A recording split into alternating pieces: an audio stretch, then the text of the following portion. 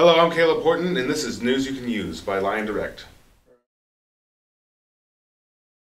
On January 14th and 15th, Balfour will be taking class ring orders in the cafeteria during A and B lunch. On January 14th, the Ladies Lions and the boys basketball team will be playing an away game against Royse City at 5, 6:30, and 8 p.m. Also on the 14th, girls varsity soccer will be playing an away game against Quinlan at 6 p.m. On Thursday, January 16th, varsity tennis will play a home game against McKinney North at 3 p.m. Also on Thursday, a financial aid meeting will be held in the library from 6 to 8 p.m. and the Ag Department will be having a stew supper in room 1505 at 6:30 p.m.